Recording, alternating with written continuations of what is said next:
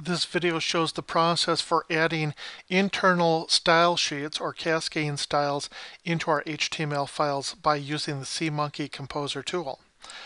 You'll notice that our current file is just plain HTML. We have a hyperlink to an internal bookmark. We have a couple heading 2 codes, so you can notice that we have heading 2 here as our paragraph styles for this and this.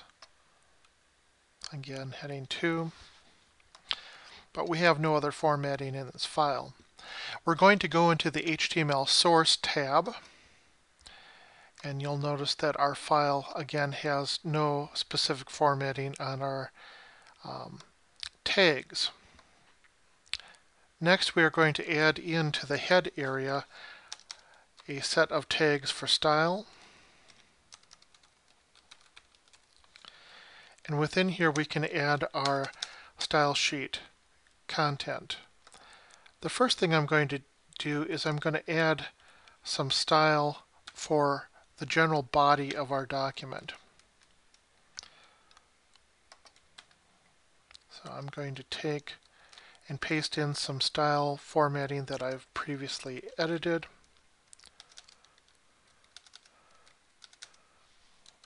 And what this code is doing is it's saying, first of all, the font family for our document is going to start out as Helvetica, but if Helvetica is not installed on the client or the user's machine, it will then try and use the Arial font. If that's not installed, it will then use the base sans serif font.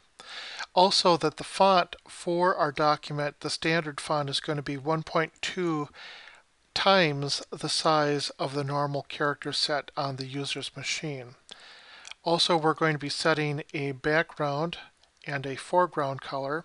Whenever you set a background color, make sure that you also set a foreground color so that you don't end up having the two colors be too close or the same color. So for instance, if I'm using a black background and if I have black text, then the text would be invisible. So at this point, I've changed my main body tags, and I can save this information, and we'll see now that we have that style applied. So our font is a little bit larger than normal. We're using Helvetica or Arial as our font set, and then the background color has also updated. The next thing that we're going to do is we're going to change the heading 2 structure coding so that this will have an additional style applied to it. Again, we'll go into the HTML source, and in our styles section, which is here,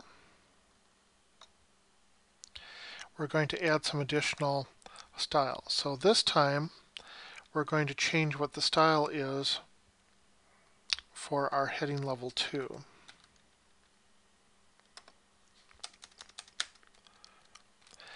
And you'll notice that I'm changing the background color for the style 2 for heading level 2.